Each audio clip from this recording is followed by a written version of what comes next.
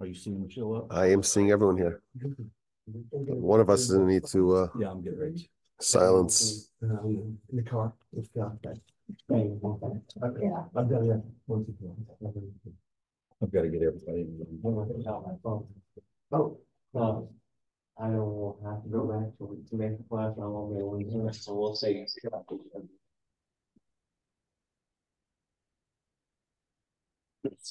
Well, look who's there. You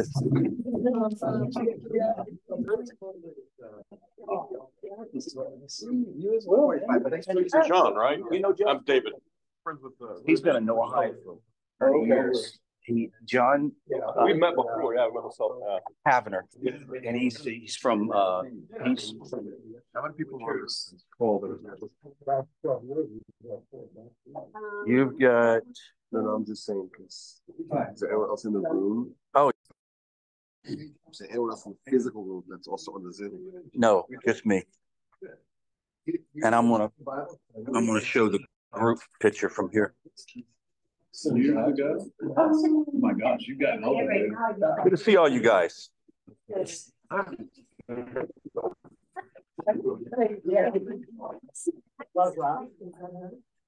Yeah, John has mostly had a relationship with Goldstein over on West Houston Drive, but he runs a drug and alcohol rehab over here in Baytown, and he's implemented Noahide ethics within the program. It's really innovative.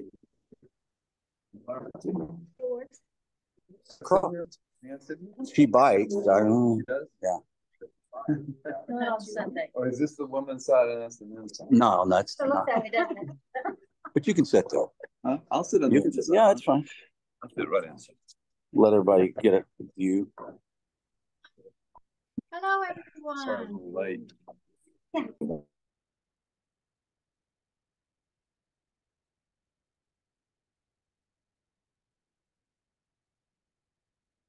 Well, you're found. Yeah. 37 minutes. 37. Of course, I'm like a mile, 2 miles from the Beltway. So I hit Beltway, boom, and down 59. Yeah.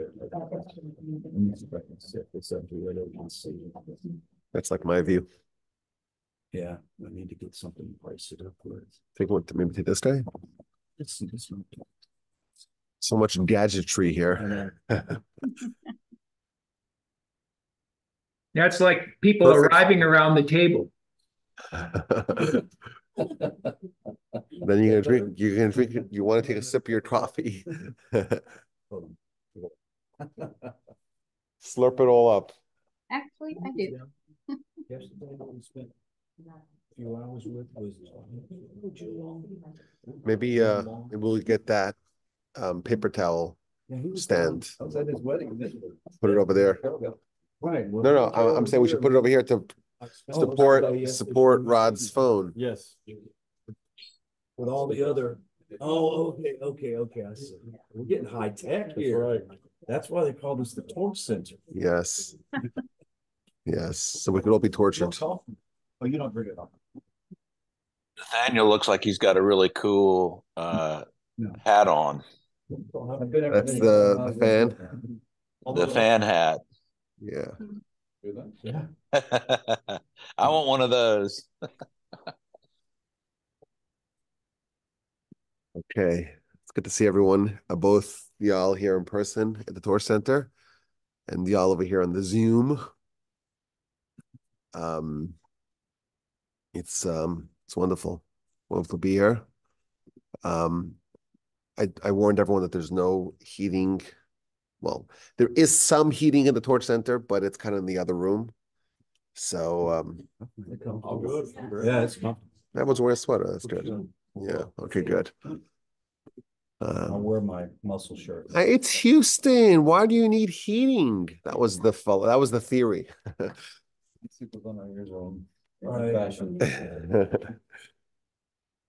But it's great to be here. So what we'll do, I guess, is like what we typically do.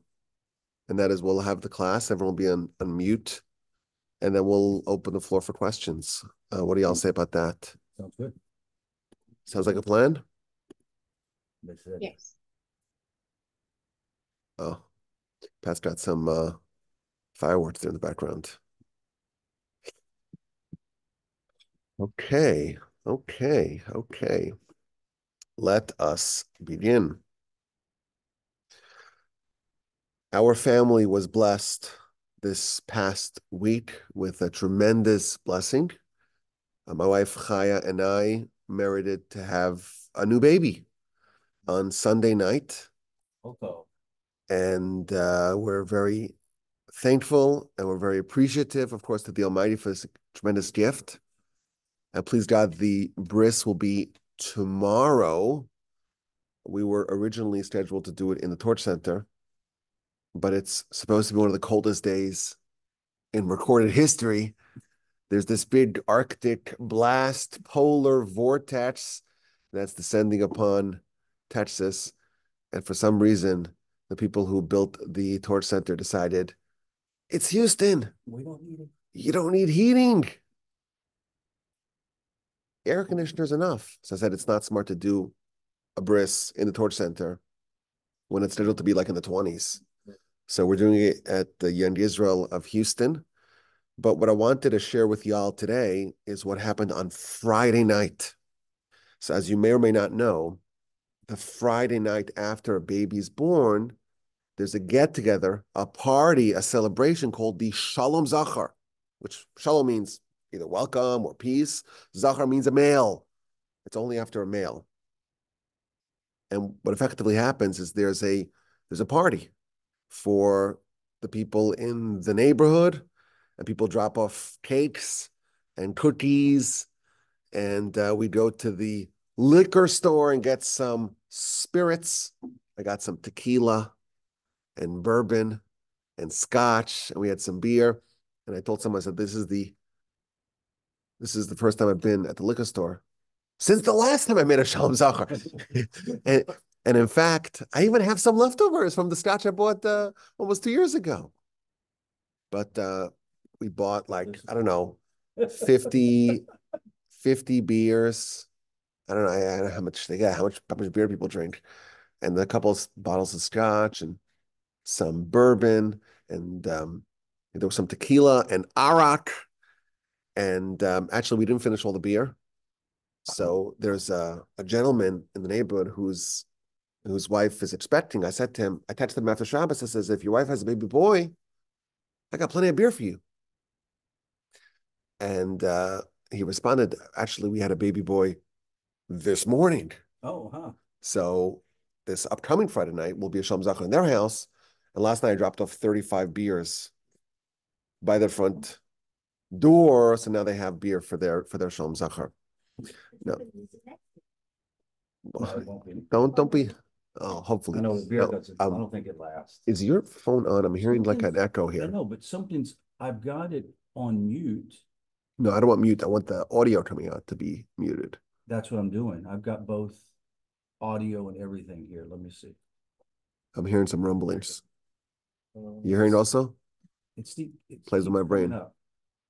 I can turn off this. No, I can't do that. Let me figure something out. So what happens? We let Rod do Sandy's job, and suddenly Well, it's that's all what sorts of happens problems. when you go for cheap labor. No audio. Well, I see it's muted here, and over here I Well, can why have do my you- speaker mute. Why don't we just I can still hear. I bet one of these guys can figure it Yeah. out really quick. Boom. no, let's try this again. Can you still say something? Hi. Hello. You hear anything? Why don't you just leave the group, and it's fine. We'll Okay, I need to have somebody in charge. Let me put Nancy in charge. Nancy, you're in charge. You have the keys to the kingdom. Nancy, you're the boss now. Don't let it go to your head.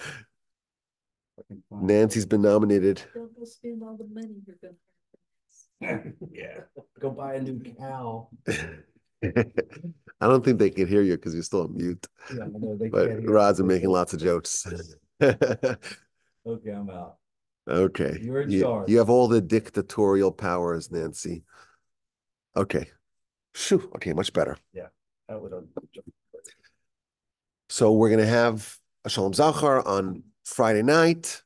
And now my friend's going to have one this upcoming Friday night. And it was lovely. There were lots of food and we invited the whole neighborhood. Everyone came, all sorts of singing and Divrei Torah, words of Torah.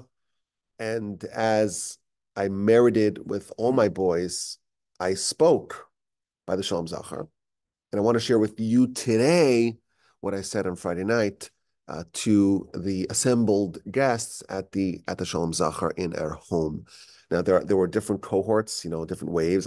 It started like at 8:15, 8:30, and the last person showed up like 11:30ish. So it's like a pretty long party, and they sit around and there's lots of chatting and.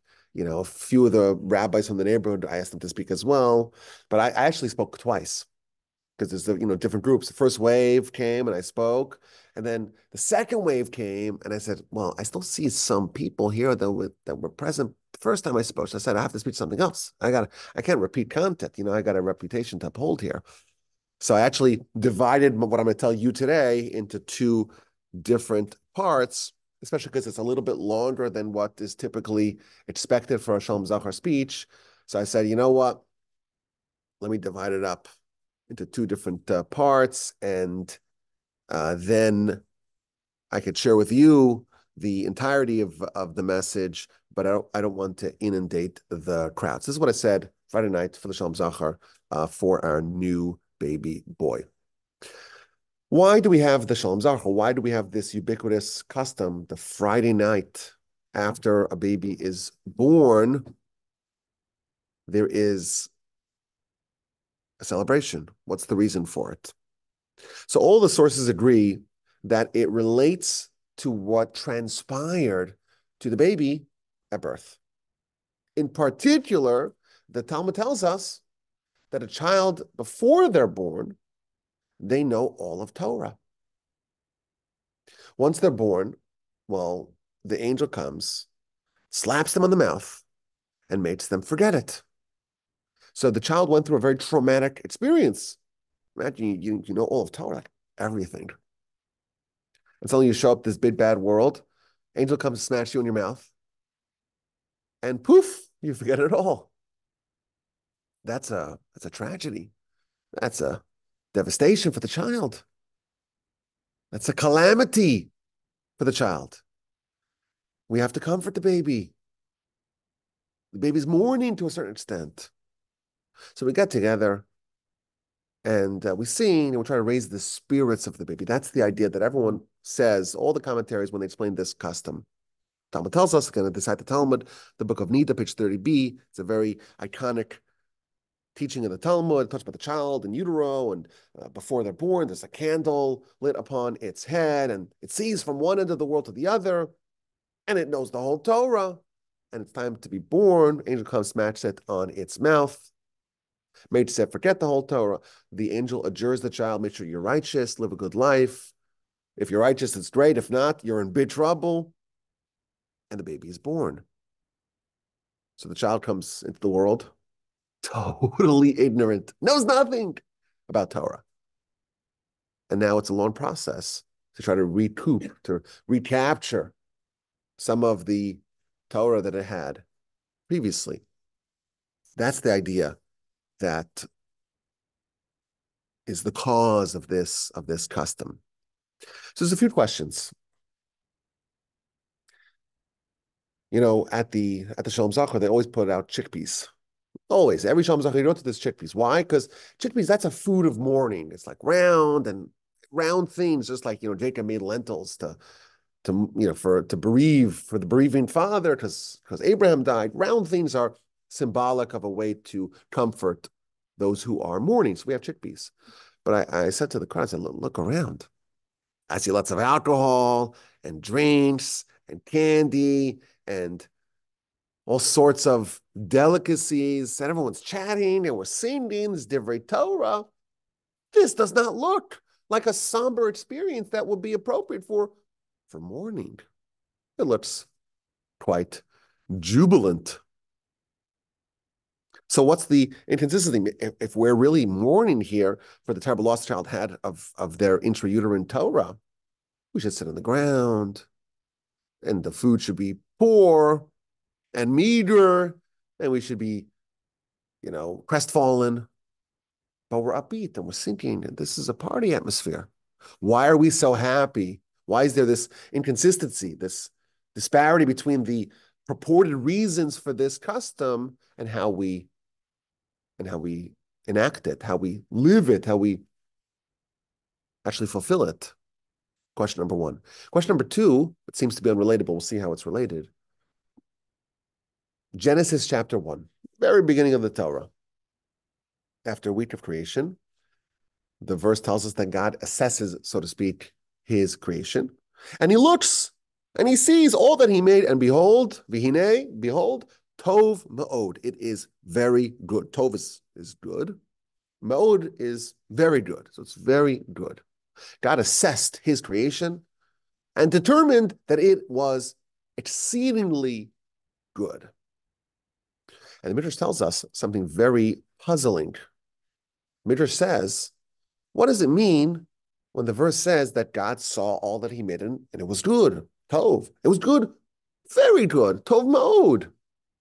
Says the Midrash. Tov, good. That is a reference to the Yetzer Tov, to the good inclination.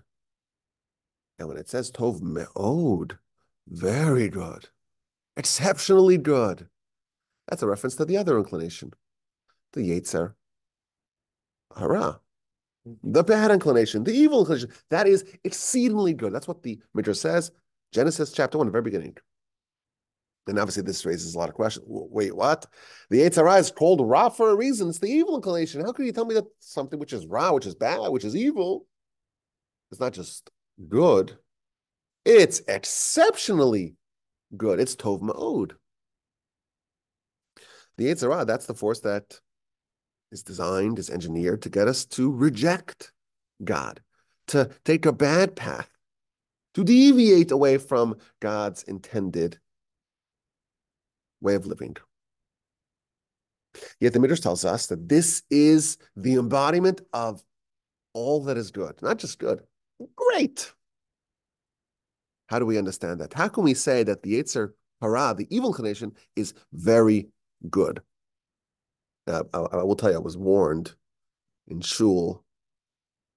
One of my friends says, I'm coming to the Shalom Zachar tonight, but I don't want you to repeat any content.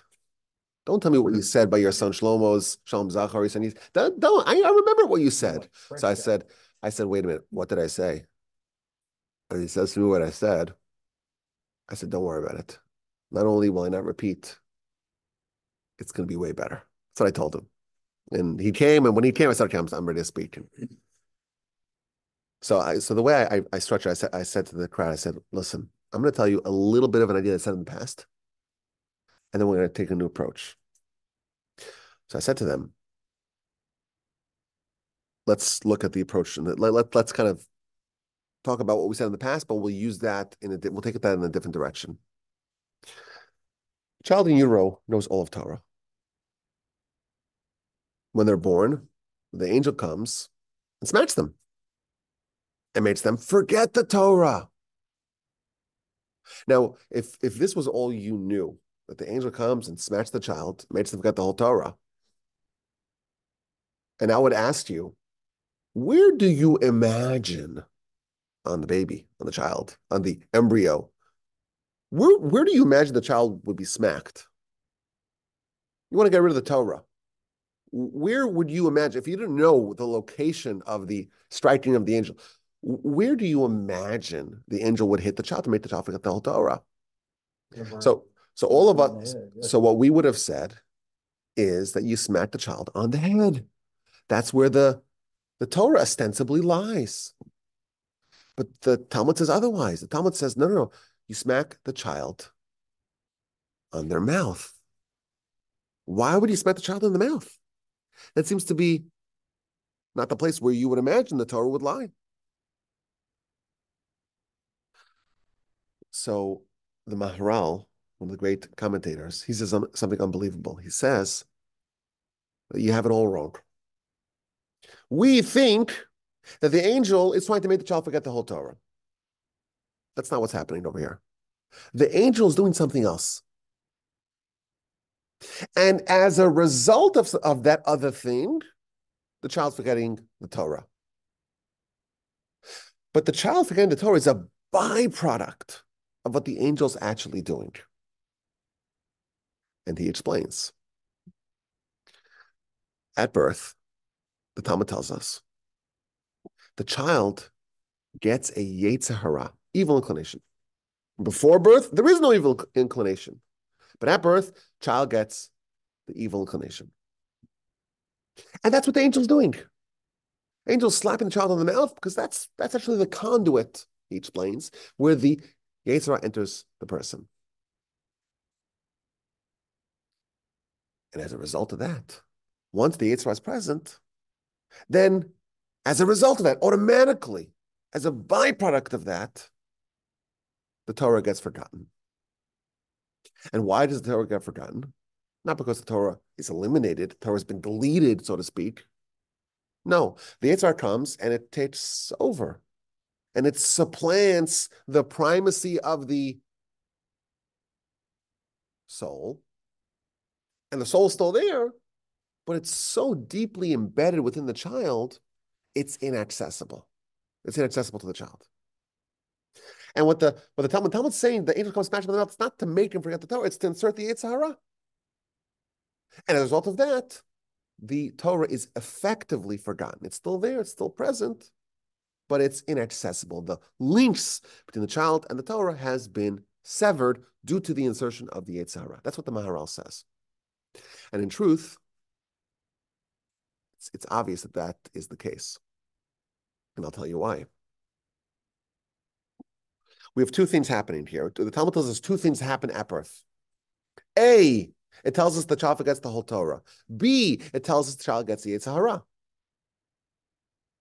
Now, we would think those are two separate things. Maharal tells us no, they're just two elements of one transformation that happens. But there's a proof, an incontrovertible proof that these are the same thing. When the Talmud tells us that the child forgets the whole Torah at birth, it cites a verse in Scripture to prove its point. And the verse that it cites is Lefetach Chatas Rovetz. It's what God told Cain in chapter 4 of Genesis. At the entrance, sin crouches. And that's the proof that the child forgets the whole Torah at birth. At the entrance, child enters the world, that's when sin crouches because now you forgot the whole Torah. When the Talmud elsewhere tells us that the child at birth gets the Yetzer Hara, it also cites scriptural proof. And you know what? It cites the exact same verse. When the Talmud tells us that the child gets the Yetzer Hara at birth, it also cites a proof, and it uses the same verse, Lefetach Chatas Roves, at the entrance, sin crouches.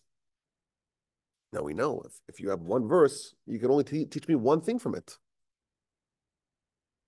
So from the fact that the Talmud utilizes the exact same verse to tell us two things, A, child gets the Yetzer Hara, B, child forgets the whole Torah, it must be that it's the same thing.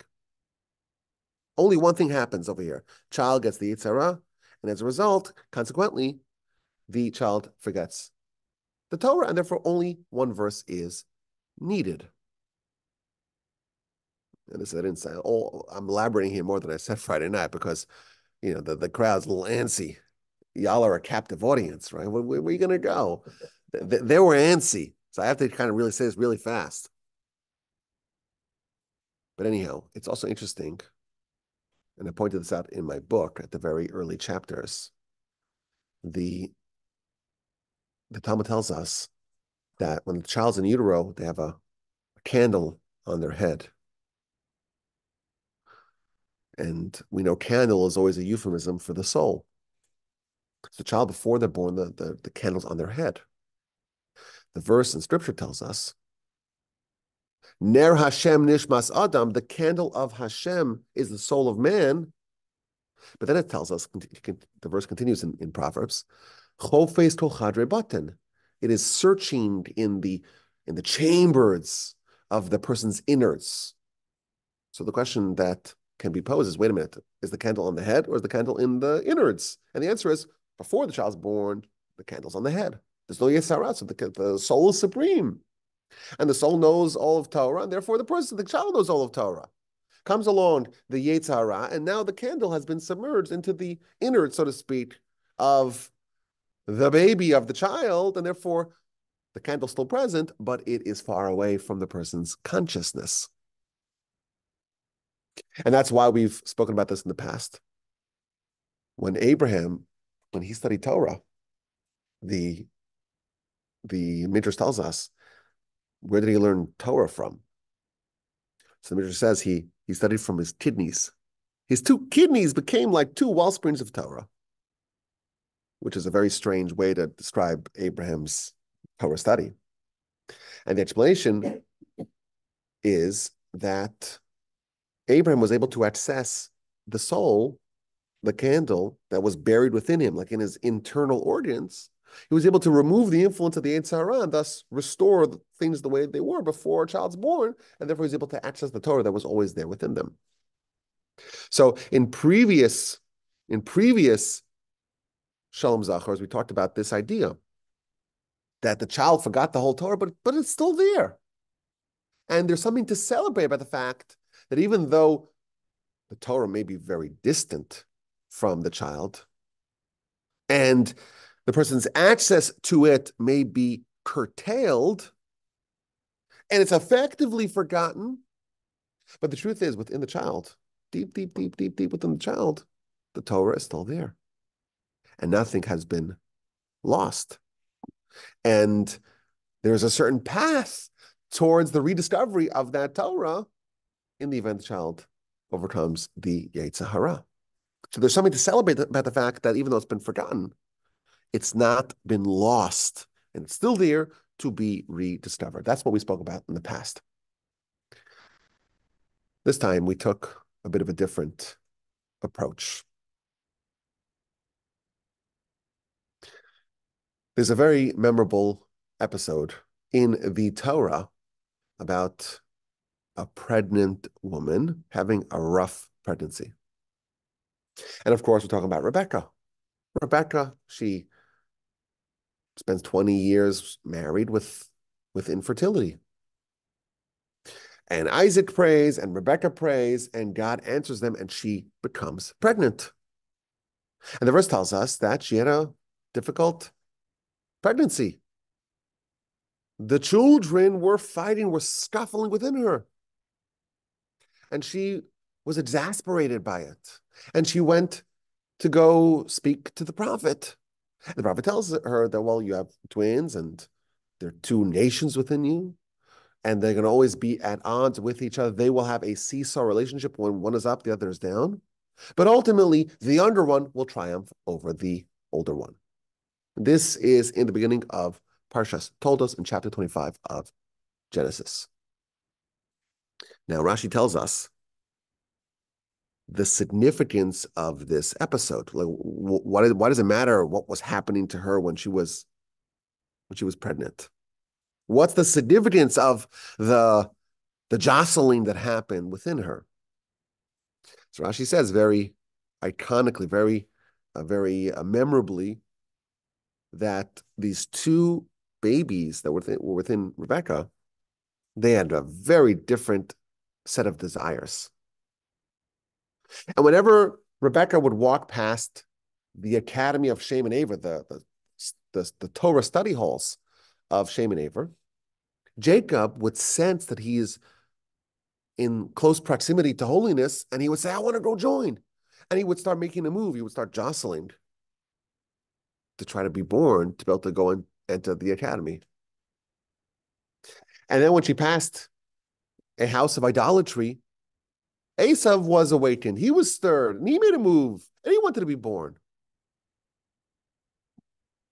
And that's why she was so disturbed by this. And she goes to the prophet. The prophet tells her, well, there's 2 children here. Maybe she had originally thought there was only one, and she sensed very conflicting interests for the baby. There's 2. One wants this, and one wants that. And ultimately, the younger one will triumph over the older one. That's what we're told. And of course, Jacob is born, Esau is born first, then Jacob, and Jacob's grabbing onto the heel. We know the story. But there's a major problem with this narrative. We establish very, very firmly that the child before they're born does not have a Yetzer Hara, does not have a desire for evil. Yet Esav, while Esav is stirring, is making a move to be born when they pass the house of idolatry. So how can it be that Esav is desirous of idolatry before he's born when there's no Yetzer Hara prior to birth? That's a strong question. Now, if you study the citations very carefully, you'll find an absolute stunning correlation here. And there's a few parts here, so kind of listen carefully. When the Talmud talks about the arrival of the Yetzer Hara, the Talmud concludes that the Yetzer Hara arrives at birth, not beforehand, at birth. But there was a debate that happened before that. The Talmud says, when do you get the Yetzer Hara? Do you get it at the time of conception or at the time of birth? That's a fair question. But what's interesting about this, what's unusual about this, is the personalities, the people who were party to this debate. The Talmud tells us that this was a debate between Rabbi Judah the Prince, the greatest sage of his era, the architect of the Mishnah, and his Roman counterpart, the Roman emperor Marcus Aurelius Antoninus. He was a great philosopher who became an emperor, and they were colleagues and contemporaries. The Talmud gives us these great stories how they would go study Torah together. There was a tunnel connecting their two palaces. And the Talmud cites a few of the debates that they had. And the Talmud tells us that Antoninus asked this question to Rabbi Judah the Prince. When does the Yetzer Hara, when does it begin to operate within a person? Is it at the time of conception or at the time of birth? So Rabbi Judah the Prince responded, it's from the time of conception. And then Antoninus challenged that. Wait a minute. If the child in utero would have a Yetzer Hara, the child would kick their mom and would force their way out. So it must be that it is from birth. That was the retort, the response, the rebuttal of Antoninus. And Rabbi Judah the Prince says, you know what? You're right. I'm changing my opinion. And this matter was taught to me by Antoninus. Davar Zelim, not Antoninus, the Talmud tells us. Rabbi Judah the Prince declares, this I learned from Antoninus. And then he says, you know what? I have a proof from a verse. Umikra Misayaso. And there's a verse in scripture that proves his point. And he cites the verse in scripture, chapter 4 of Genesis, Lefetach Chatas Rovetz. So a dialogue between these two very important people. And it's part of a collection of debates that these two people had. And the leader of the Romans, the leader of the Jews, they had this discussion. When does the child get the Yetzer Hara? And initially, Rabbi Judah the Prince was of the opinion that it appears at birth. Subsequently, Antoninus responded, well, if so, the child will kick its mom and leave, so it must be that it's from the time of birth, not from conception. And that opinion is ultimately agreed upon by all. Rabbi Judah the Prince comes around to the opinion of Antoninus, and everyone agrees, and even the scripture confirms the child gets the Yetzer Hara only at birth. So we have the background here of the Talmud, but here's where it gets really interesting. If you look at Rashi's commentary to the story of Jacob and Esav, now Rebecca, she's pregnant, and the babies are jostling and scuffling within her, and she's disturbed by it. When she passes the house of the scholarship, Jacob wants to be born. When she passes the house of idolatry, well, Esav wants to be born. She goes to the prophet. And what does the prophet tell her? Shnei goyim bevitnech. There are two nations within you. And look at Rashi's commentary there. You won't believe what Rashi says. Rashi in his commentary to Genesis chapter 25. Rashi says, wait a minute. The way the word is spelled, the word goyim, which means nations, is usually spelled a gimel and then a vav, and then a yud, and then a mem. But the way it's spelled in the Torah, it's not gimel vav yud mem, it's gimel yud yud mem. It's misspelled, or it's spelled differently. It's spelled not goyim, but gayim, which means proud ones. There's two proud ones within you. Rashi says, why does the Torah misspell the word goyim? You know what Rashi says? Zeh Rebbe v'Antoninus. This is referring to Rabbi Judah the Prince and Antoninus. When the prophet is telling Rebecca that you have two nations within you, he's also telling her that there are two proud ones, two great proud ones who represent these two personalities within you, Jacob and Esav, and that is Rabbi Judah the Prince from the side of Jacob and Marcus Aurelius Antoninus from the side of Esav. He's the proud one of Esav. So wait a minute. We have two people. Again, the Talmud, the verse says there are two proud ones within you. And what does Rashi say? That's Rabbi Judah the Prince and Antoninus. And subsequently, when they are born, so there's what does it that means? There's like talks about reincarnation. What does that means? Put that aside. Just look at the commentary of Rashi. Ze Rebbe Antoninus. This is a reference to Rabbi Judah the Prince and Antoninus. And those two people, the Talmud records, they have a debate. When do you have the Yetzer Hara? And initially, Rabbi Judah the Prince says, well, you have it from conception. And if that was the conclusion, it makes sense. Okay, you have a Yetzer Hara from conception. So Esav is drawn to idolatry. But that's not what the Talmud concludes. Talmud says, no, there is no Yetzer Hara. And who tells us that? Who are the authors of that concept, of this principle, that there is no Yetzer Hara before birth? It's the same two people that we're told are inside the utero when our question is being raised. It's a kind of a mind-blowing connection.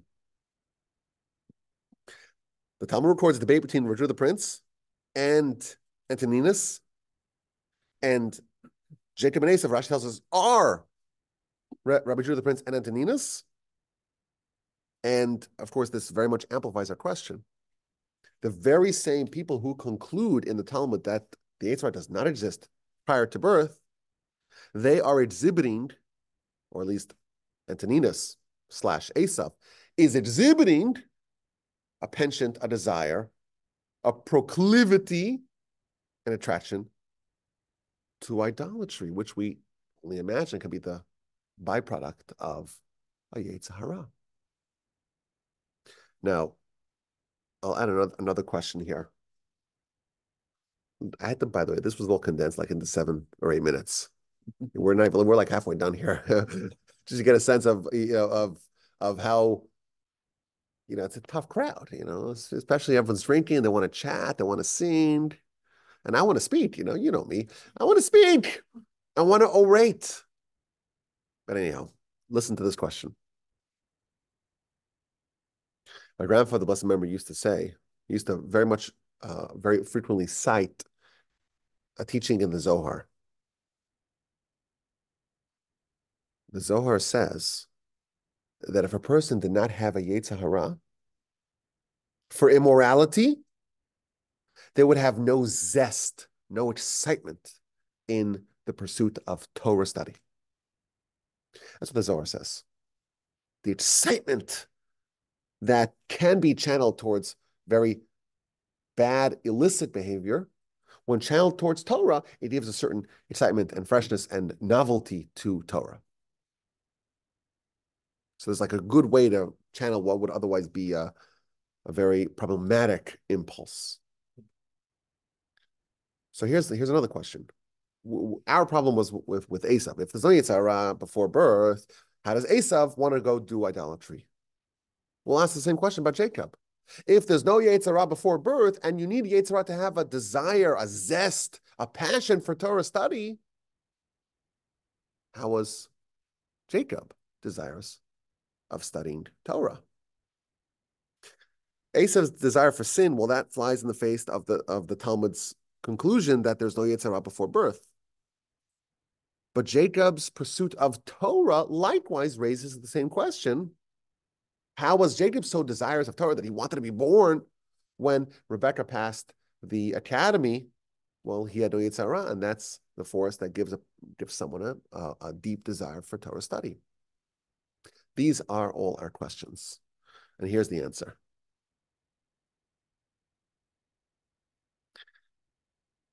When the debate was posed, Rabbi Judah the Prince and Antoninus, when does a child get a Yetzer Hara? When does a baby, I'll speak correctly, a zygote, is it a zygote or an embryo or a fetus or a child? When do they get a Yetzer Hara? What stage of the development?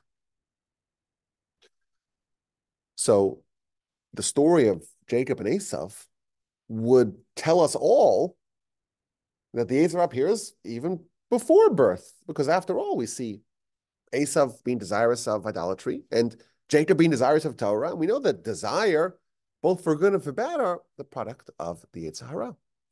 So Rabbi Judah the Prince quite sensibly says, it must be, at least initially he says, it must be that the Yetzer Hara appears at conception. Look at the story of Jacob and Esav. It's proof. Jacob and Esav, that's you and me, right? On some level, on some dimension. And what does Antoninus respond?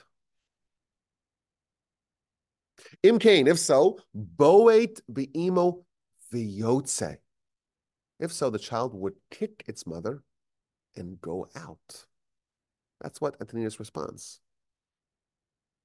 The child would kick its, if the child had a Yetzer Hara, it would kick its mother and go out. This is exactly what happened in Jacob and Esav. Both of them were very, very desirous to be born in the respective contexts. Jacob when they passed the academy, Esav when they passed the idolatry, and they were both stirring. But you know what they didn't do? They didn't actually be born. They stirred, they moved, they jostled, they were interested. But they stayed inside, right? So Antoninus says, no. If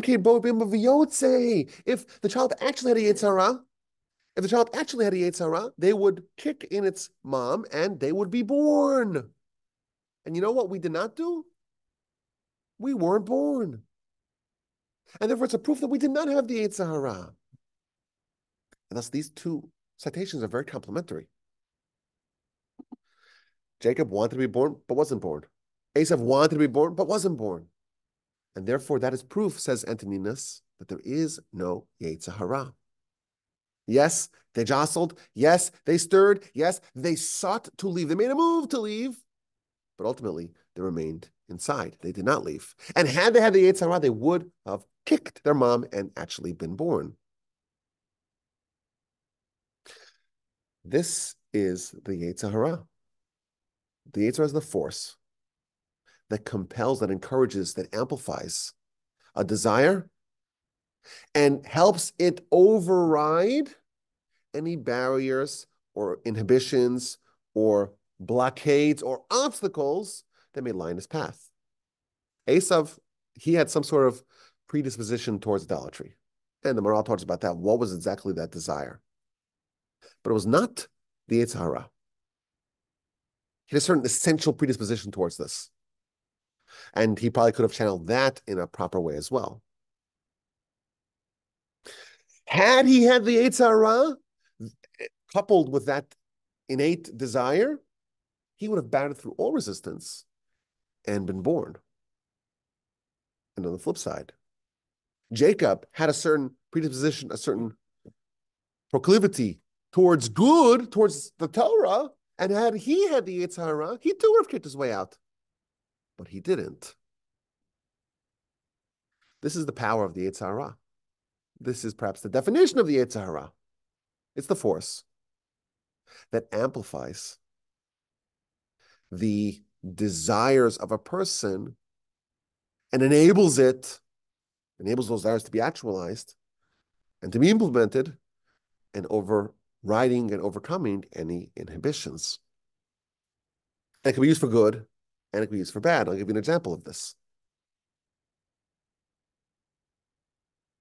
The Talmud tells us that the men of the great assembly, they made a very interesting petition. They made a petition. They told God, we don't want the Yetzer Hara for idolatry. We don't want it.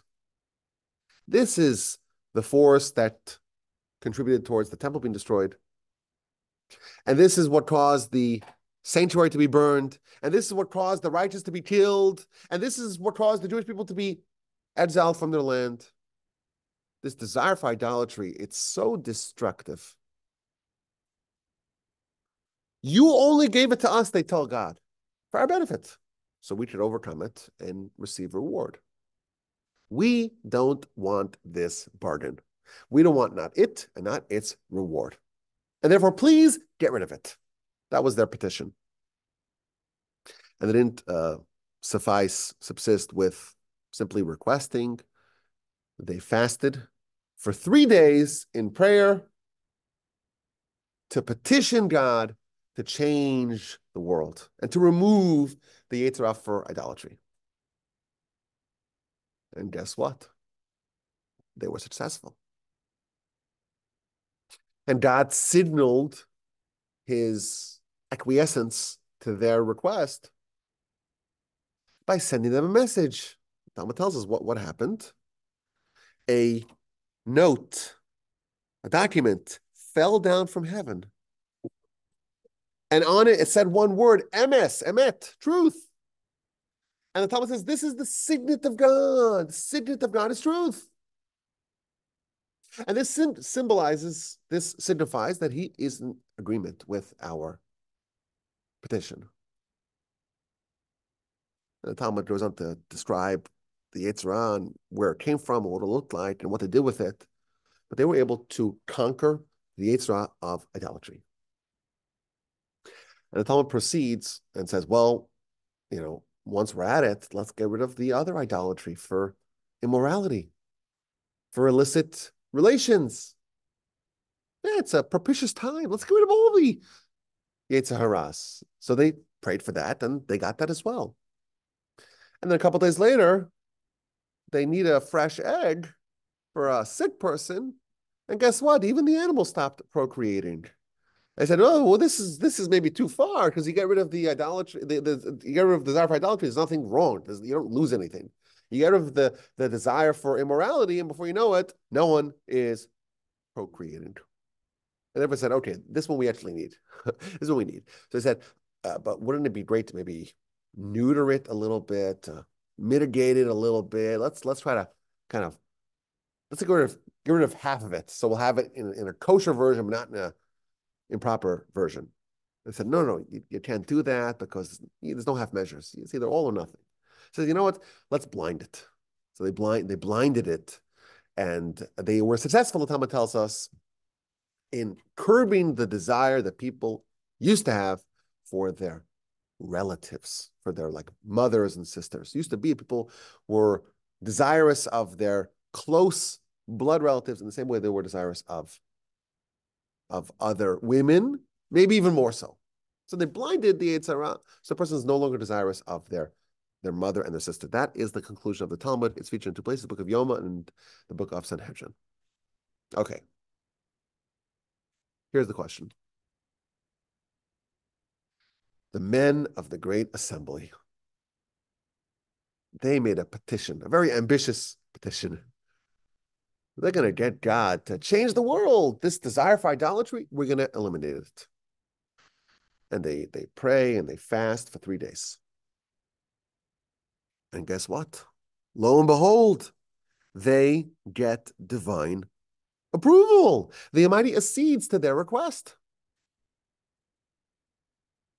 And he sends them a message. And a document descends from heaven. On it says the word emes, which is like the signet of God. Okay, we have a deal. Let's note this parachuted from heaven. Oh, here we go. Okay. The Almighty agrees. Wait a minute. Of the men of the Great Assembly, of this group of people, were numbered several prophets.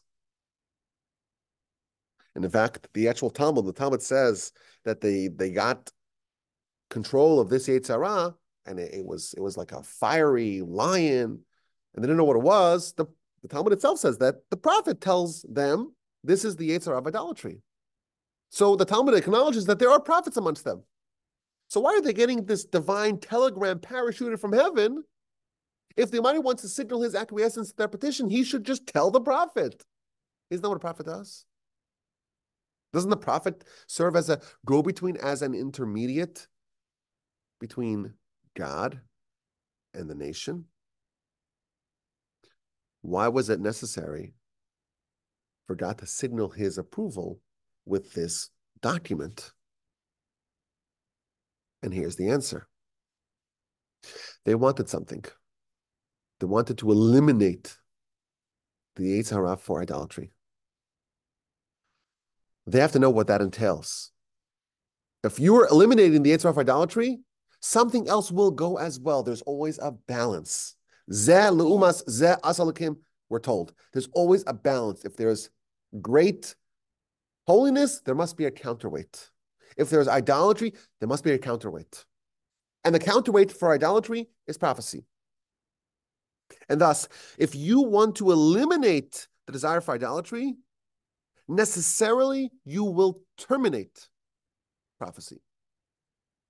The only way that someone can have the ability to storm the heavens, to penetrate the heavens, a human, a lowly, mortal, fragile, fallible human, can override everything. The vast gulf that separates the human and God. The only way the human could batter through that resistance is only with a super duper Yetzer Hara. Not just the Yetzer Hara for the ones that we're familiar with, but the Yetzer Hara for idolatry, which was way 1,000 times stronger. You want this? Great. But you know what you're forfeiting. You're forfeiting idolatry. I'll still send you a little telegram. But the idea of God communicating directly, that's over. That's the power of the Yetzer Hara. Yes, it can lead to terrible devastation. It can lead to destruction, lights that are described in the Talmud. The nation being slaughtered, the righteous people being consumed, the temple being destroyed, the sanctuary being burned, the nation going into exile. But you know what else it can bring with it? The ability to override all barriers, break down all barriers, even the barriers that are as stiff as those separating the human and God. We cited the Midrash. Midrash says, God saw all that he made, and behold, it was good, tov, me'od, very good, exceedingly good, says the Midrash. What is tov? That's the Yetzer Tov.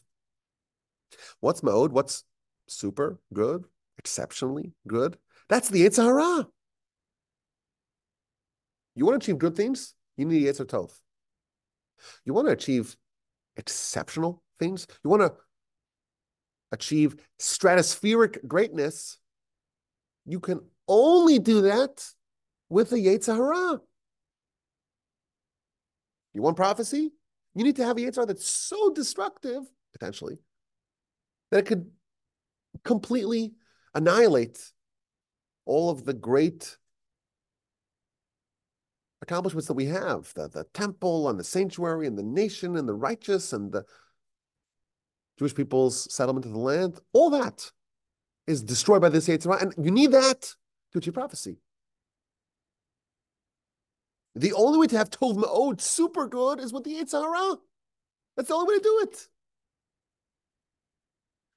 Jacob wants to study Torah.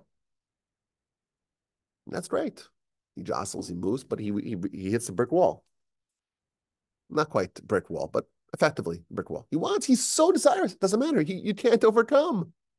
If you had the Yetzer Hara, you would be Bod Be'im of Yotze. You would kick your way out. You'd overcome everything, both for good and for bad. Had Esav had the Yetzer Hara, he would have not just desired to do idolatry. When his mom passed idolatry house, he would have kicked and forced his way out. It would have paved the path for his worst impulses. Had Jacob had the same force, he too would have battered through all resistance, overcome all barriers, demolished all obstacles, and gotten what he wanted. That's the power and the opportunity of the Yetzer Hara. We say in the Shema,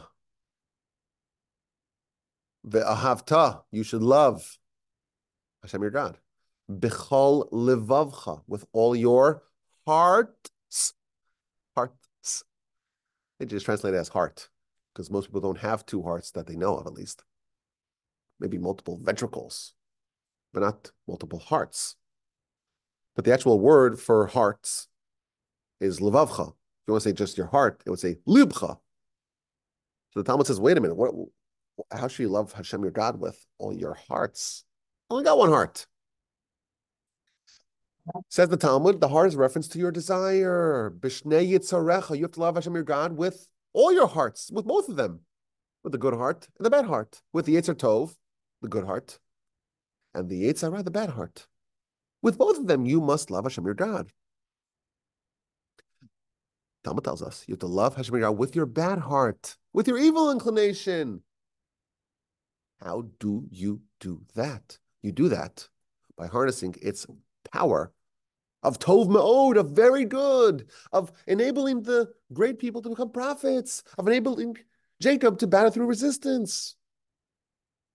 That's how you deploy the Yetzer Hara, the evil inclination, the other heart, in service of God and in service of love of God, by using it to amplify and empower those desires. Now, when I finished speaking, someone told me a great story. He said that the great Chazon Ish, the greatest sage in the world, passed away 70 years ago. He was once with a student, and they went to the water. They went to the Mediterranean. They said, we're going to go take a little break for the time between the semesters, and he went with his student. Just imagine what it's like to go swimming with a Chazon Ish. It's like what an experience that is. So they're in the sea, and the student, he feels some splashing behind him. And he turns around and sees the Chazon Ish splashing him, which is an unbelievable thing. It's like, what's going on? He says, you have to understand. The same impulse that I have to splash you, that's the same impulse that enables me to write my great books. It enables me to overcome all the difficulties and challenges of trying to figure out Torah at unfathomable depths. It's the same thing. And the child went through trauma. Child forgot all of Torah. The candle that was upon its head is now within them. And where'd that come from? That came from the Yetzer Hara. So you and I would say that's a reason to be somber and to mourn. Well, of course, we have to celebrate the child, but from the child's perspective, child knew all of Torah, forgot it all. Had no Yetzer Hara, now has a Yetzer Hara. So if we're really going to have an event to mark this transformation, it should be a somber one. That's what you and I would have said. But now we understand why it's a cause for celebration. Beforehand, the child, well, it could have accessed good. It could have been good. Yeah, you want good things? It's so nice. When I was finding I was joking, I was like, we know those kids, the kids who don't have a Yetzer Hara. I was like trying to do a little stand up a little bit. I said, you know those kids who are like, oh, is it time to do my homework yet? Can I brush my teeth already? Is it time to go to sleep? Can I finish the broccoli? Well, you know those kids. That's great. It's a nice thing. The ones who are capable of achieving great things are the ones that have a fire in their belly. They have a tenacity and a fierceness. That's the answer within them. That's the fire within them. And if they find a way to use that, it will be not only good, it will be exceedingly good. And of course, the loss of Torah, that's something that is the result of the arrival of the Yetzer Hara, and something we have to note, and we mark it, and there's chickpeas on the table. We lament it to a very, very minor extent. But we also know that there's tremendous joy and power and opportunity that's now available that was not available previously. Because you know what we're celebrating? We're celebrating the arrival of the Yetzer Hara. And that is a cause to celebrate. Mm-hmm. Because now they have the ability to not only want good, but to want good with such power and such ferocity and such strength and tenacity and fortitude that they will kick down all barriers and get what they want. And that is the reason why we are celebrating. May we all weaponize our abilities, our good abilities, our good desires, our strengths towards the pursuit of righteousness. Love Hashem our God with all your hearts, all of them. The good one, of course. Bad one, too. Bad one is what enables us to achieve transcendental greatness. It enables us to shatter all barriers, tear down the wall, any wall that's blockading us from our greatness. You may want it, and that's great. And the Yetzer Tov will say, I really, really, really want it. But nothing will help you like the Yetzer Hara. When channeled properly, it enables us to overcome all obstacles. And of course, we hope and we pray that our young son indeed loves Hashem, his God, with all his hearts, is able to use his abilities for good, and is able to become someone that makes the entire family, of course, the community and the nation and the Almighty proud. And tomorrow, please God, you'll find out the name that we've selected by the bris, please God, and we hope we can incorporate him into this great nation, into the covenant of Abraham. And please God, we'll see good things from him and from all of his siblings. And I appreciate your attention. I hope you have a wonderful day and a fantastic week. And of course, my email address is rabbiwolbe@gmail.com. Okay, let's open up the floor here for questions. So can I ask a question? I just want to get this straight. Rod's asking a question, but you probably don't hear him. So I'm going to repeat this question for those who are. I'll also speak up. Go ahead. So before the Great Assembly, yes, made the appeal to have Yetzer Hara reduced for idolatry. Yes. This is the reason why Paro's magicians had access to a higher level of understanding with their magic, because they also was connected to a higher level of their Yetzer that had not been depleted yet, correct? Does it make sense? Because at the Great Assembly is what was like, take the desire for idolatry away, but it affected the whole world. Yeah. Does that make sense? No? Yeah. So the question is, what power? If I'm going to rephrase the question, what power did the idolatry actually have? Right. And the answer is that it had some power. Right. Because there has to always be a balance. You know, if you have a Moshe, you must have someone who also has powers of the same level. And it was powers from the other side, as we're told. You know, what did Abraham give his other sons? He gave them the names of Tumah, names of impurity. It means that there are powers that can be used towards very negative things. And we believe that the stargazers and even some of the pagans of yore, they had abilities that they were able to marshal for their nefarious purposes. Yes, absolutely. Yes. Okay, Paul in the chat is asking a question. Why no Shalom Zaka for girl newborns? Not asking you to reveal, but have you already selected the name? Okay. First of all, Paul, thank you for your kind words about the lesson.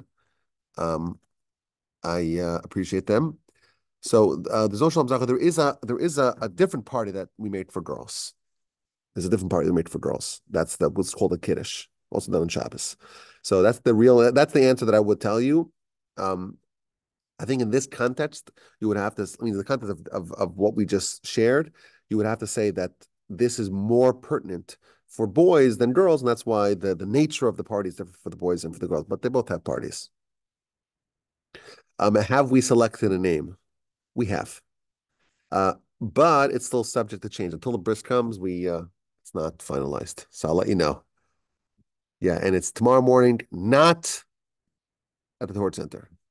It was supposed to be the Torch Center, but then when they tell us that it's going to be 20 degrees and there's no heating here, or there's kind of a little bit of heating in the other room, but not here, I said it's a terrible idea. So that's why we're going to do it at the Young Israel of Houston. Now, I'm not inviting anyone here. I'll tell you why I'm not inviting anyone here. Because you're not supposed to invite anyone to a bris. Because you know what? If I invite you to the bris, you know what happens?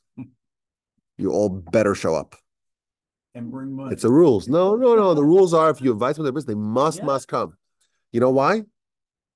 Because this is like, it's like inviting them to the Super Bowl, right? I have tickets, 50-yard tickets to the Super Bowl. You have to come. You can't not come. But it's the Super Bowl times 1,000. Because Elijah the prophet's going to be there. And you're not going to show up. Imagine telling Elijah, sorry, I got to go to work. I got to push papers. I got to be a paper pusher. I got to be a bean counter. I'm not showing up to Elijah the prophet. So you can never invite someone. Because if you do invite them and they don't show up, it's a terrible, terrible indictment on them. So what you instead do is you inform people. Someone's informed. I'm informing you. There's got to be a bris tomorrow at 9 o'clock at the Young Israel of Houston. I'm informing you. Do with that what you wish. You stand at the window. You'll see that whenever there's an invitation, it's not really an invitation. They'll always say, we would like to inform you about the bris. No one will invite you because if they do, you're in big, big trouble. You get in the plane, you get in the car, you must show up. But I have a job. Doesn't matter. Quit your job. Show up. So that's why everyone's informed about the bris tomorrow. Please God. Yes. Okay. Go ahead, Cheyenne.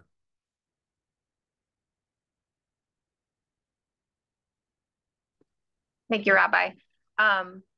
When you were talking about the need for the opposite, is that why, like, the more you're growing, the more righteous you're becoming, like, hopefully that's what's happening.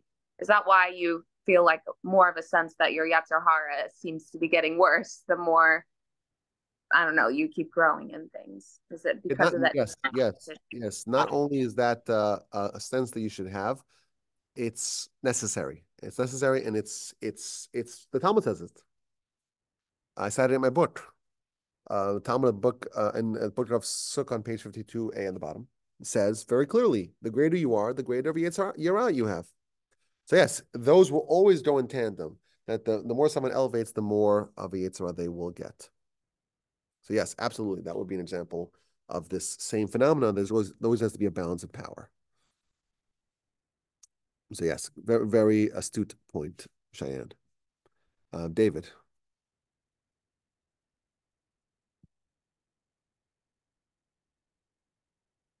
So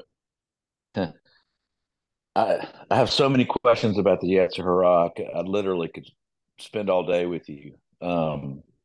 It's hard to narrow it down to one, but I'm fascinated, maybe even obsessed with trying to understand what the Yetzer Hara is physically or in existence, and I'm trying to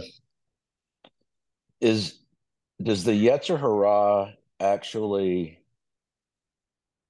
join itself to our soul akin to our soul fixing itself to our physical body? Is it sort of like a mirror image of that dynamic? I mean, does the Yetzer Hara actually physically become part of the soul or attached to the soul? So I did send you a copy of my book, right, David? Yes. So I spent a lot of time in the book addressing these questions. The exact the connection between the Yetzer and the soul completely depends upon the degree of righteousness that a person has. A sin by definition is a binding of the soul to the Yetzer Hara. And thus, when a person dies, you have to separate the two. You have to separate the two, and depending upon how righteous a person is, that will determine what the nature of that separation is and how difficult it is to undo. So yeah, it's a very, very sharp question, very, very sharp question, and the answer is it depends, because the definition of righteousness is that the soul is not allowed to get sullied and harmed by the Yetzer Hara. That's the definition of righteousness. When someone preserves and maintains the purity, the pristine purity of the soul, that's the definition of righteousness, not just an element of righteousness. That makes sense? It does. And the difference, what's the difference or relationship between the animal soul and the Yetzer Hara? So that gets into that gets into the nature of the soul. So we did speak about this. This I didn't write about in the book, because I didn't get to that technical level.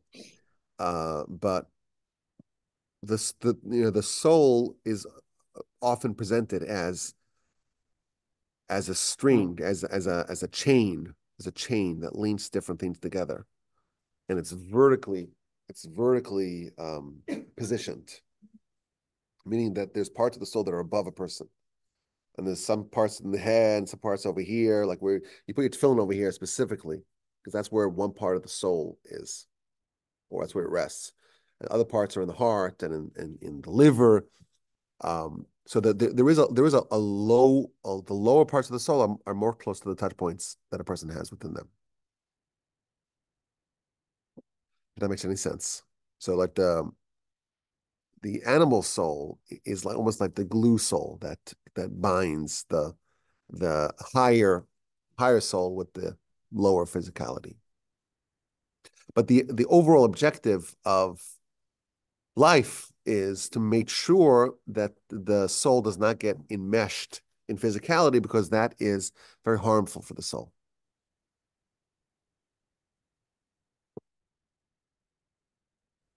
Question. Okay, go ahead, David. Is this kind of alluded to in Yeshayahu 7, where it talks about the child, by the time he learns to reject the bad and choose the good? Is that alluding to that? Before the lad knows to reject the bad and choose the good, the ground, the 2 kings you dread shall be abandoned. Like I know. Give me the citation there. 7 what? Yeshayahu 7:16, I believe. 15, 16. Mm-hmm.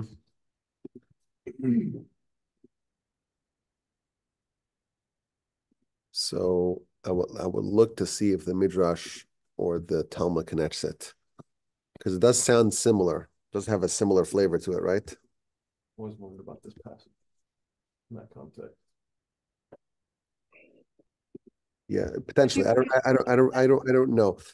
Dave was asking about a verse in Isaiah chapter 7 that talks about the child, kind of the maturation of a child, and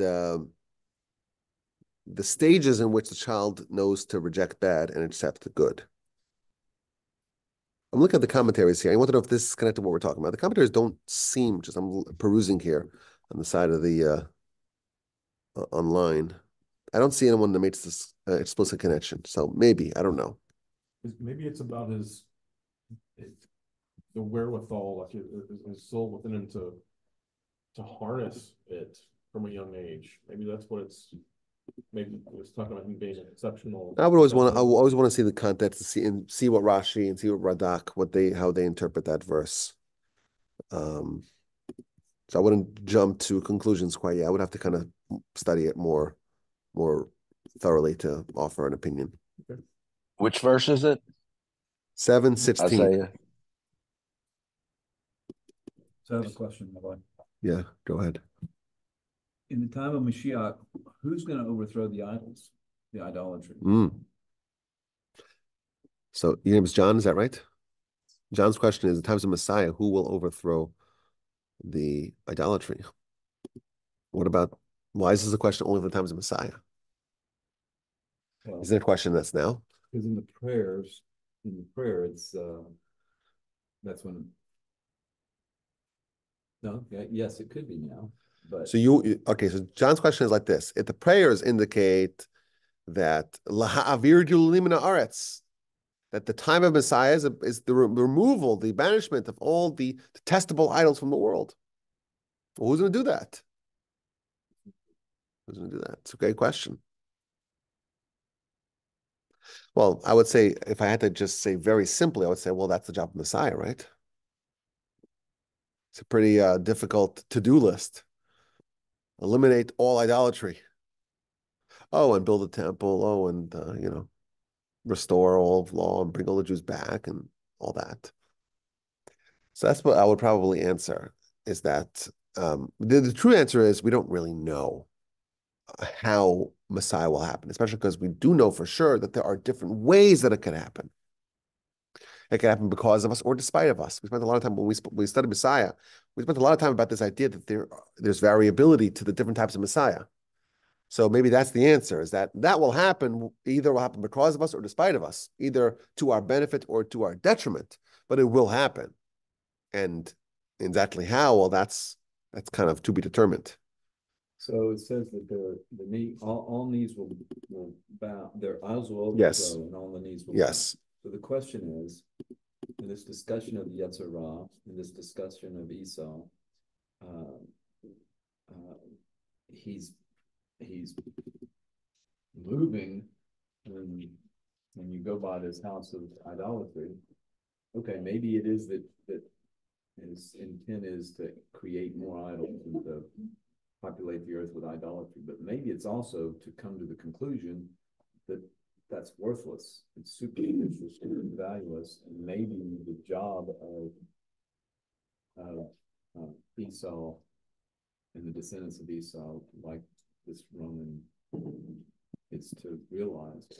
Yeah. So so your question is about Asaph. Asaph seems to have a desire, predisposition towards idolatry. Is that for a good cause or for a bad cause? Meaning, is there a way or is there a version of events in which Asaph actually becomes the champion of God by saying, I was there, and it's a bunch of malarkey, as we were suggesting? So this discussion is a very esoteric discussion. But what we do know for sure is that there's a lot of references that talk about the final frontier of Messiah being the battle against Asaph. And there are sources that I found, and I think we might have spoken about this quite briefly, that talk about Asaph having a reclamation, Asaph coming around. And when Jacob kind of grabs the heel and overcomes him, actually he brings Asaph with him.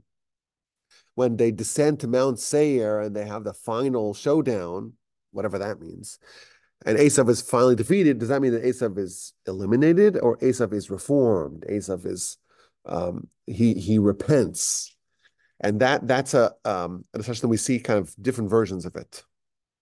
And there's a version of Asaph repenting and rejoining, so to speak, the family of Abraham together, by the way, with Ishmael. But there's also an idea, and again, we don't know for sure until this will happen. There's also an idea that Asaph is going to be eliminated. That kind of wing, so to speak, of the Abraham family will be excised. So which one it is, who knows? But it's definitely, there is some sort of pending showdown with Asaph. Transformation makes sense to me. Makes the most sense. Echad makes the most sense. What do you mean echad? Oneness, unity. But the question is unity. That's definitely it. Like B'yom Hahu, on that day, Yeshem Echad Shmo Echad. Well, the description of Messiah is that on that day God will be one, meaning there will be universality and acceptance of God. But does that mean that all the forces that were bad will be transformed, or maybe the ones that are beyond transformation will be eliminated? regardless, It could be all. or maybe a little bit of both. That's right. So that's really the question. The result of Vayomahu Yeshem Echad Shmo Echad, that's the verse in scripture. It says that, and that's in the aftermath of the battle with Esav, or the showdown with Esav. Will be God is one. The question is, well, how so? Will it be by Esav being transformed and remedied, or will it be by Esav being eliminated, or some version of the two? I think the answer is it's still an open question. Yeah, TBD. Now I see in the chat here, Pat asks, bullying is a negative use of ourselves. But if that is transformed into productive debate or useful sparring, so to speak, perhaps it is harnessing the Yetzer Hara. So this is an excellent example of the general notion that we're trying to convey, and that is that it's possible to use all bad things, or things that could be bad. It's possible to use them in a good way. Just like Esav, Esav had a certain predisposition towards blood. He was a redhead. First time we told about it, he's a redhead, ruddy, and he's going to want to kill people. That we know for sure. We know there was someone else who wanted to kill people. The word Admoni is assigned to two people, on only two people. One's Esav, and one is David. That's right. David is the other side of the coin of Esav. He had the same set of characteristics, but deployed in a very different way, that he became the king of the Jewish people for all eternity. So that would be another example where you could harness the Yetzer Hara for good. And that's the objective. So bullying is a good example. If you bully your bad character, that's a good thing. It's a very good thing to bully bad character. That's a beautiful thing. You bully someone who is more vulnerable, you bully the misfortunate and the underprivileged and the weak and the feeble. That's a bad use of it. So that's a good example. Working on the not so good character. Yeah. Now I need some more details, Pat, on your second question. I don't exactly understand it. Could you clarify what you mean by that? There we go. Looking for the unmute button. Yeah, so I think someone in the class was asking about, will Messiah do this or that? And I'm thinking, aren't we all supposed to participate in that as kind of the body and doing our own part? Of course. To do that. So that was kind of the essence of my question. It's not just like Messiah will just like take over and do it all. Right. But we need to participate in that. That was kind of the essence of my question. We want to partner, right? That's right. Anyone who does righteousness and tries to proliferate righteousness in the world is effectively a partner with Messiah. You're part of this nationwide, global, really, history-long effort to bring God into the world and to create that echad, that universality that exists in heaven, to bring parity between heaven and earth, which is another way to say what you said, right? There's certain parity. There isn't two different universes, so to speak. In heaven and earth, it's the same. When there's parity in heaven and earth, that's when Messiah is here. Right. My question was kind of rhetorical. Okay. We like rhetoric. Huh? We like rhetoric. Well, I mean, who knows what's going to happen? But bringing it back to Esau was just simply to see was there a struggle to, hey, I need to get out of here and take care and get rid of this idolatry, or was it to get out and to promulgate and to perpetuate? Maybe it could have been both, and that's why he had free will. He had the ability to choose both. There's a whole theme in the literature that Esav was supposed to be the fourth forefather. It was supposed to be Abraham, Isaac, and Jacob, and Esav. Forefather. Yeah, so it's called forefather. I know. Four. There's definitely a podcast about it. Yeah, that's why it's called a forefather. Well, no, there's the fourth. Shin was a fourth. Well, he was supposed to be married to Leah. That's right. That's right. He was supposed to be married to Leah. And then there are two versions of who actually did it, right? There's one version that Jacob himself had to wear the garments of Esav, meaning he had to kind of impersonate Esav. Is this bothering you? Shift myself here. Oh, oh, yeah. Okay. So Jacob himself became, there's one Jacob, there's one Israel. And he had to kind of play both roles. He had to wear both hats. He had to marry both Rachel and Leah. There's another version that that David's kind of the fourth father, because David is the reincarnation, so to speak, of Esav in the good version. He's the Admoni who pulled it off. He's the ready one who was able to actually become, the Messiah of Hashem, Mashiach Hashem. Is there a connection with when you were first started? You mentioned about why does the angel, flip them out? Why not smack them in the head? We smack them on the back end. Why not? Why the mouth? But then I just thought Deuteronomy 30:14 talks about it's on your mouth. It's in your mouth. Yes. So Torah is actually there, and until we're able to start speaking it and praying it and reading it and consuming it, it comes back. Mm-hmm. So we are kind of resurrecting Torah when we study it. Yes. Or when we speak it or pray. Or a very, very sharp observation from Rod. Rod's connecting the smacking in the mouth and that being the conduit through which the Yetzer was inserted with what Moshe tells the Jewish people before he passes, that the Torah is beficha, in your mouth, ubilvavcha, and in your heart, la'asoso, to do it. So very, very astute connection. Very sharp. Rod? Sharp. because of you. Thank you. You're welcome. Okay. That's right. That's right. That's right. Okay, who else here wants to chime in here? Anybody Online and in person. else? Let me turn around and show what I'm seeing here. Well, hi, guys. In the Torch Center, you used to touch this here. Hello.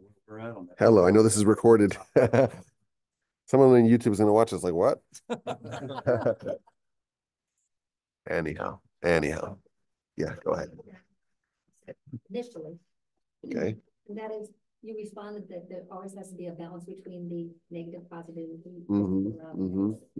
But in the plagues, it was not equal.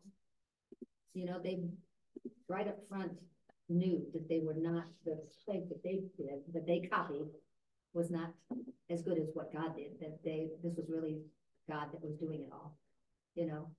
So how did that balance? Very, very, very good question. When you have Moshe doing a real plague and the necromancers say, oh, we'll copy that. Take the rabbit out of the hat. Yeah. One of them is a real miracle. One of them is just a sleight of hand, right? So where's the balance? You want to hear the balance? Very sharp question. Very sharp question. The answer is like this. It's a real miracle versus a fake miracle plus what you really want. And that's how it's perfectly balanced. Oh, you know what? They really wanted Moshe to be a fraud. They were looking for any excuse to not have to change their entire lives. And their bias, plus you have some, well, this is a miracle, that's a miracle. Yeah, it's not the same, but whatever. It's enough for you to say, let's ignore the subtle differences between the two. Oh, it's good enough, When you have something you really, really, really, really want, and you very much don't want to change your whole life, if you can find some excuse, so to speak, to kind of hang your hat on, that balances it out. And by the way, that's the same thing that exists within our lives every day. Like our soul is much more powerful than the Yetzer Hara. It's much more real. But you know what the Yetzer Hara has going for it? Everything else. And it has pole position. It's more primary in our consciousness. And it's what tells us, don't really change your life in a way that's so difficult. Oh, come on. It's so much easier. You're good enough. You're so good. You're so good. You worked so hard. Oh, okay, fine. There's the balance. There's the balance. Like the Mishnah says, you have to chase after a mitzvah and you have to run away from a sin. Where's the balance? The mitzvah's running away from you and the sin's chasing you. Where's the balance? The running boat. Yeah, but one, you're running away to avoid a sin, and one, you're running to chase down a mitzvah. So if you do nothing, the mitzvah runs away from you and the sin catches you.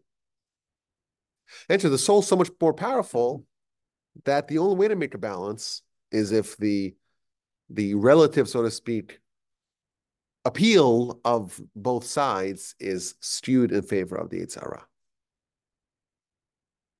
Go ahead. So this is a lightweight question. A couple of children ago, you told us this was desirable. Does he cry? You know what? The question is, does baby cry a lot?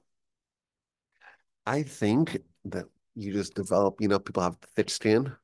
They get thick ears. They're like, first time the baby cry, first baby you have, baby cries, just like, oh, what do we do? I don't know. What do we do? That's not like, is baby crying? I don't know. Can you tell? Yeah. So much other noise going on over here. Oh, over the din, the cacophonous din of all the noise. You can just walk right past it. Right. You just miss it. So I think you build a tolerance for kids crying. So I'm like, the kid doesn't cry so much, I don't think. No, but thank God the kids, it's good for the lunch. They think it's good for lunch, right? To cry a little bit. We like that. It's maybe cry like, yeah, but we like that because it means he didn't really want to come. Oh, you want them to cry at birth. Yeah. At birth specifically. Well, the Midrash does say that when the child cries at birth, it's really the soul that is crying within them. The baby actually did not cry so much at birth. Disappointment. I guess baby knows he got the Yetzer Hara now. It's not so bad. Not so bad. But they say it's good for the lungs to cry. Rabbi, I have a question. Do premature babies who are born way premature, do they get shortchanged the Torah? So I was born 2.5 months early. Well, Do you get the whole? It just means you're You very. get the whole Torah, or did they? Okay, it means you're very precocious. You're much faster than everyone else. That's what it means. You don't need so much time. Did I get the whole thing, or did they like? Of course, you get the whole. The whole thing is implanted in the soul. Okay, good. Just asking. My kids are mostly born 2 weeks late. I was like, I always say always the late bloomers. The late bloomers. Takes them a while to get it. I was wondering. It's a great question. Okay. This was a ton of fun, as it always is. Sandy has some questions. Hashem called it very good. Yes. Are we creating confusion and misunderstanding by calling it evil? No, we have to know both. Sandy's question is, wait a minute, is it very good or is it very bad? Why do we call it? Why do we have different names? Good. Why do we call it evil? Right. Both are good. I'll tell you the truth, because God also calls it evil. God calls it both good and bad. How do we know that? Because the verse says it in scripture. Yetzer leva adam ramin urav. When God says, I'm not going to destroy the world again after the flood, he says that the Yetzer Hara is evil. So he calls them both good and evil, because it is both good and evil. It's the essence really of free will. Yeah. It's the essence of free will. It's what empowers the people to do incredible things, but also terrible things. So I think the confusion is the essence, because it's really up to us to determine which one of those Yetzer Hara, are we using the Yetzer Hara to love Hashem our God, or is it controlling us and manipulating us and directing us towards bad places? And that's in our hands. Like Esau, exactly. Mazel was blood, but he could have been David. Yeah. Surgeon, or he could have been a doctor. That's right. Should have been David. And kind of off topic, and being a little bit silly. Your podcast. Actually, I think Apple did fire Steve Jobs. That was the joke. That was the joke. Most people didn't get that, right? Anyhow, I was having a fun time, Sandy was saying that my Parsha podcast last week, I made a joke about Torch can't fire me. I was saying, like, Torch doesn't have a great paternity leave, paternity leave. Said, but they're gonna fire me. It's like Steve Jobs being fired from Apple. And Stanley pointed out that Steve Jobs was fired from Apple. And that was the joke. So, but yeah, I did know that, and that's why I said it. That's funny. That's funny. But even when he was fired, but they brought him back. Yeah. So. Can the Go ahead, Mike. affect physical things?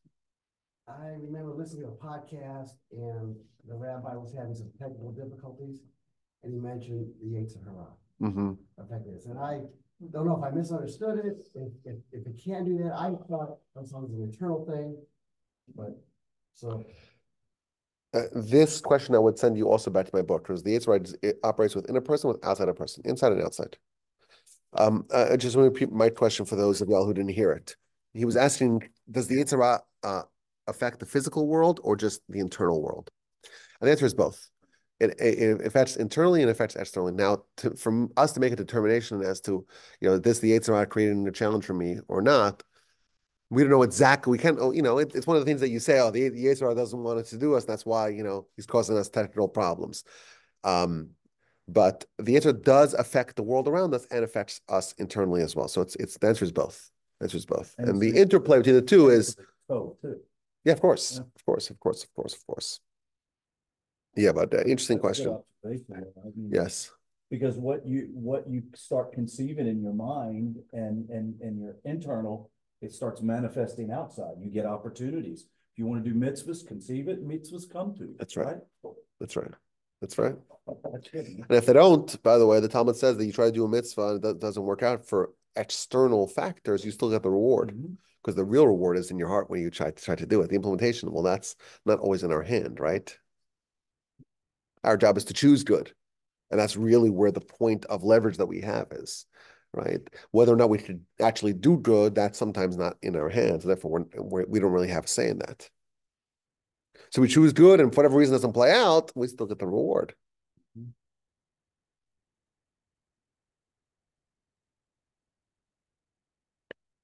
Okay. Was this fun or was this fun? I want to thank all of y'all for coming to the Torch Center here. I used to drive all the way up to Humble, you recall. Right. I have to say, I do not miss that drive. I don't blame. I do not miss that drive. And you were doing every. Oh my. That's one of the good things that Corona brought for us. Coronavirus, COVID. Bad, but just like the Yetzer Hara, it was a little bit good there as well. Yeah, and Pat loves Zoom. I love Zoom also. It's great. I have to say, it's much easier to edit the podcast also. Because everyone's on mute. Yeah. Yeah, you're driving very good. But you'd have to do it if I invited you to the Baris. Especially probably with, 15 feet of snow, whatever you got in Duluth. Probably a lot of snow now. But I'll see everyone. So we'll continue, please God, first Sundays of every month, which will be, I think, February 4th or something like that. Something like that. I think it's February 4th. Because February 11th, I think. Yeah, February 4th. Yeah, no. I will be out of town for the last January, Sunday of January. So someone will still have a class, but it won't be me because I'm going to be out of town. I'm actually flying that day. We're going to Canada. It's a story. Chai's brother's getting married, so that I don't miss unless I'm just not going to be able to do it. So are you having a pitch hitter or? Well, we got a pinch hitter. Yeah, we got a pinch hitter. Or you want to? I'll probably be like in the airports. I guess I could do like in the airport, walking around. No, you did that once. You remember driving? You were going to Pennsylvania. Oh my goodness, I was so embarrassed. You did the whole class in your did. van. That worked every time. You remember that? I was very. He parked, he got out of the car, he went into a convenience store and he was just doing the class. Oh yeah. So good stuff. But we wouldn't want you to do that, okay? That's asking too much of a man. Okay, everyone, this was delightful, as it always is. I'll see everyone, please God, next week, same time. And thank you all for coming here, for coming on the Zoom. And I'm looking forward, please God, to another great week, please God. And I'll see y'all on Sunday. Thank you, Rabbi. Thank you so much, everyone. Thank you. Bye.